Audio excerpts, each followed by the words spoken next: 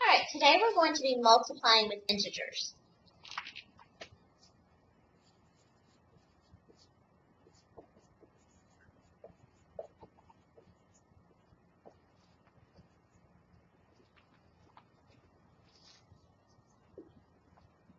So, multiplying integers. And it's pretty easy. It's a lot easier than adding and subtracting, actually. So here's what your rules are. Your rules. Sometimes we have steps, sometimes we have rules. And in this case, we're going to have a rule. First rule, same sign equals a positive answer. If they have the same sign, then it's going to equal a positive answer. Different sign, or different signs actually, your answer will come out to be a negative answer. Same signs, positive answer.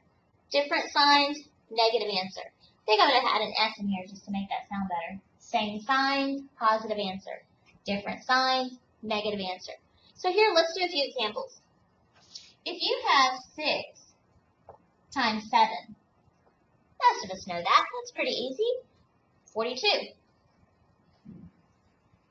They were both positive, so you get a positive answer. Now, let's take one of those and say 6 times a negative 7. Well, this time, you have a positive, you have a negative. So the answer is still going to be 42, but because the signs are different, we're going to have a negative answer.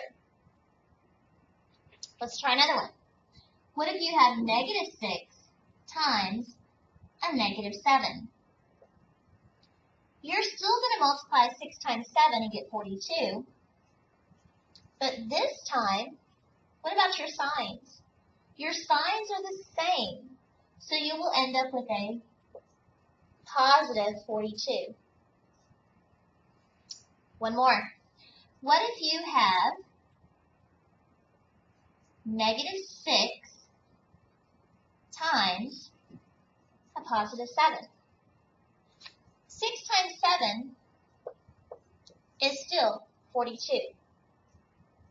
But because your signs are different, you will get a negative answer.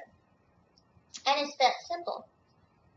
Main thing you need to remember, if your signs are the same, you get a positive answer.